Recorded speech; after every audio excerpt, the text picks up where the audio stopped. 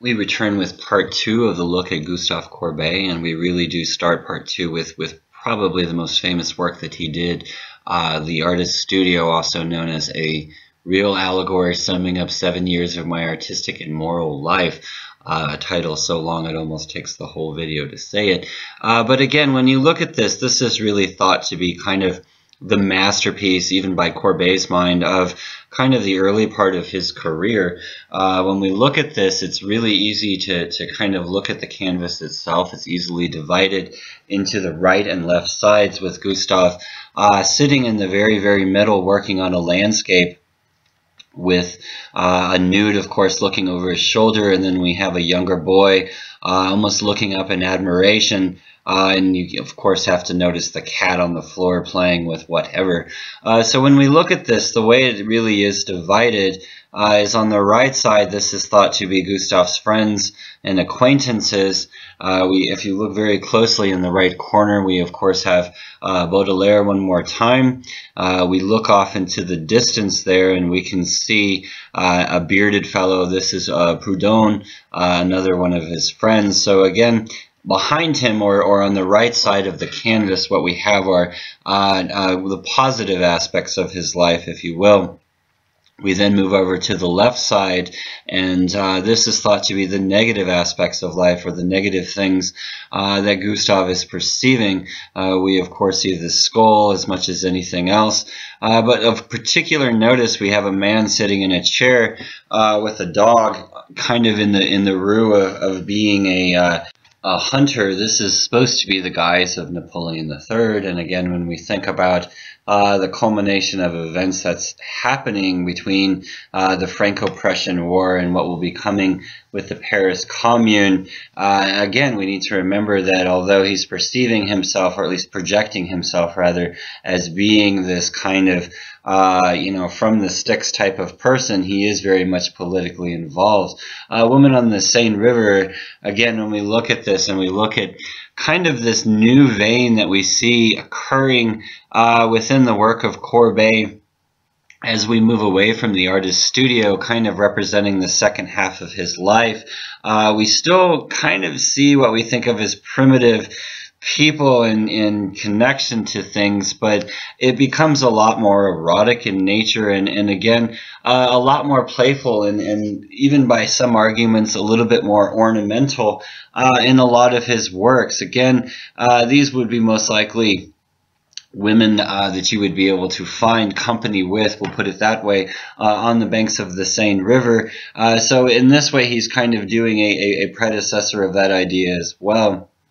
Here's one of his paintings we have at the Dallas Museum of Art, and again, we have a very kind of Courbet image here, the fox in the snow. This is kind of his take, if you will, on the animal landscape painting. And what we have is a fox, but you'll notice the fox has, of course, caught its prey and is ripping it apart. So in this beautiful landscape, again, with these animals, Courbet is kind of showing the reality of the existence of what would really be occurring in this situation, with the fox actually mutilating its catch and consuming it in a very savage type of manner, rather than being this elegant creature that we kind of remove from its basic nature. And again, when we think about Gustave Courbet, when we think about this kind of aspects about him, this is kind of in keeping with what we have in the earlier part of his career. As I mentioned, he kind of goes in a different vein, and this is a good example of one of the safer images that we have. As he continues along his career, he starts to paint more and more nudes in kind of these remote settings, if you will, and a lot of them are named things like The Source, and a lot of them have waterfalls and this type of thing, where he's really kind of going for more of an erotic edge. And again, a lot of the images that he's producing at this time, honestly, are almost borderline pornographic, to the point that I wouldn't even feel comfortable necessarily showing them in a lecture. So if you're very curious about it, you might want to check out Gustave Courbet's later paintings. There's another painting called The Source at the end of his career that I'm thinking of in particular that you might want to look up for your own bemusement, if you will. Here we have a portrait from 1865 of Jo, and this is an interesting one because the woman, of course, has red hair, and I'm not 100% sure if this is a woman, but we do have a red-haired woman that we see also in several of his other paintings that we also see in paintings by James Whistler, and this is a model that was actually a model / lover of Whistler at a time, and she decided to also model for Courbet, and the two of them got into an argument about that, and that was actually the ending of their friendship. But again, when we look at the work of Courbet from this period, we do see a lot of variety, but again, we also see him very much moving away from a lot of the thematics that we were embracing in the first video with, again, this idea of showing the rural aspects of everyday life, this concept of realism that he's really pushing forward.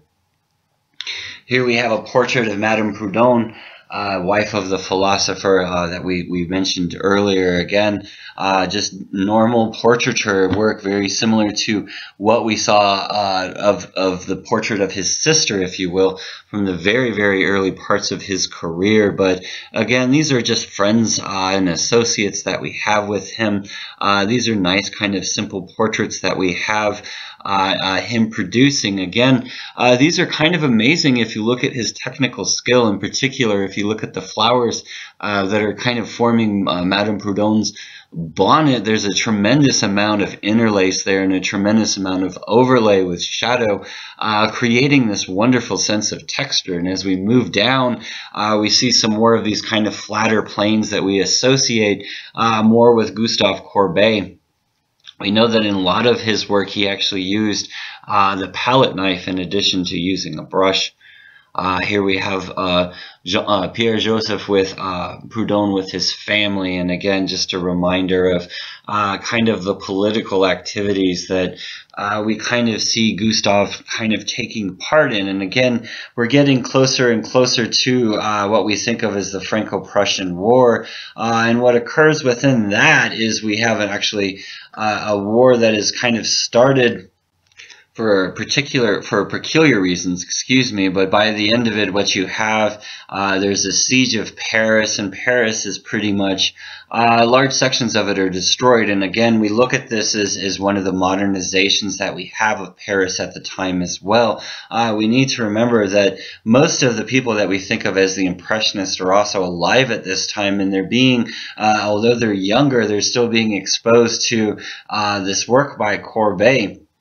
Especially when we think of kind of the next direct generation, people like, again, Manet and Degas. Another piece from the Dallas Museum of Art, Roedier at a Stream. Again, when we see this kind of later career, in addition to these very, very erotic portraits that he does paint of women, a lot of it are just kind of these very, very simplistic landscapes, very, very much nature-oriented, almost as if you were looking at a field guide for hunting or something of those natures. Again, I think that he found some type of purity of consciousness, and within his own mind, he was looking for some type of natural understanding. And again, when you think about the artist going forward, especially the post-impressionists, this idea of removing yourself from society, especially the now mechanized society that is a product of the Industrial Revolution, and really removing yourself back to the primitive is one of the ideas we kind of first associate with Courbet. So we move to the Verdun column issue, and again, what happens next is after immediately after the siege of Paris, what you have is the Paris Commune, where the communists essentially take over Paris for a while, and then you essentially have Napoleon's troops coming back in, and there's a huge massacre of a lot of the people. But you have this very famous column that was toppled, and it was kind of put on Courbet is a good way of putting it. He wasn't directly responsible for the toppling of the column, but if you look in the photo on the left, he's actually pictured in the photo, in the group, kind of in the background. If you look very carefully, look for the long beard, it's always Courbet. And earlier he had kind of written a letter saying that this statue should be removed because of what it represented or how it was representing those things. So essentially he's put into exile from Paris. They essentially give him the bill, if you will, to pay for the renovation of this statue, and he doesn't have the money to do that. So he's put into exile. And before he's put into exile, he's actually put into prison for a while, and that's actually what we're looking at. This is kind of these series of one of 15, as it says, still lifes that he did from prison, these very, very simplistic paintings. And again, when I say prison, you can kind of, I imagine, much more of a house arrest type of atmosphere.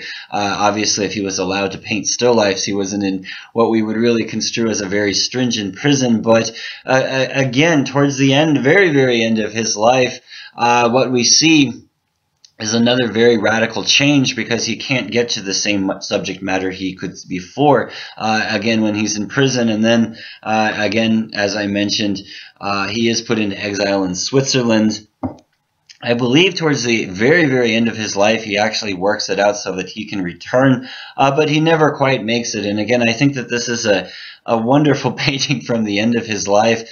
The Trout, he dies in 1877 from complications, from a life of living a very, very heavy life of drinking and enjoyment is a good way of putting it. A very robust person, both in terms of personality but also in terms of physique. I think, again, when you think about his career and how much he meant to kind of the Paris commune and that whole ideology and how much he changes things, this seems a very appropriate painting to end our conversation on Gustave Courbet with.